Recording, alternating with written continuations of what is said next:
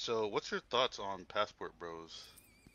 All right, I'm gonna have a controversial take, I guess, for your audience, but I'm not super into the idea that like the correct answer to the situation in the West is to just bail out and find a woman from another country.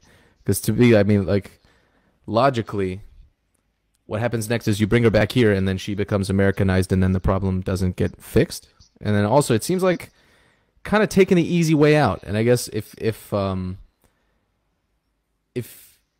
your goal is to do things very efficient. It's like a consequentialist versus like the ontologist. It's like, do the ends justify the means?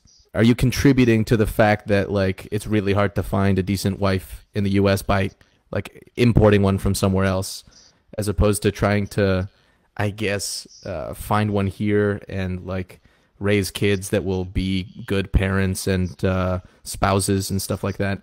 So I don't necessarily agree that it's like a good thing to bounce out of the country and find a wife from somewhere else.